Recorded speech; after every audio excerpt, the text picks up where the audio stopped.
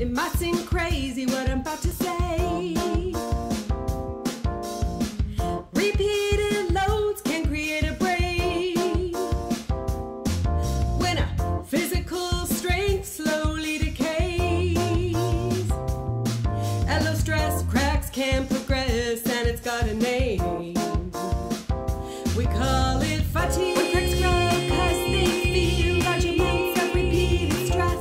We call it fatigue. When cracks grow 'cause they feel concentrations of load excess. We call it fatigue. When cracks grow 'cause they feel distortions that are complex.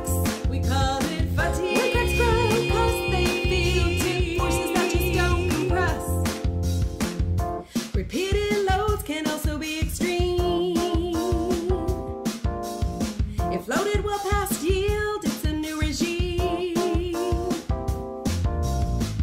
Microvoids grow quickly into cracks so fine, and we call it fatigue when they combine.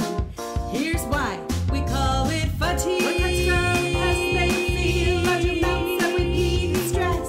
We call it fatigue. When cracks grow 'cause they feel concentrations of load excess. We call it fatigue. When cracks grow 'cause they feel distortions that are complex.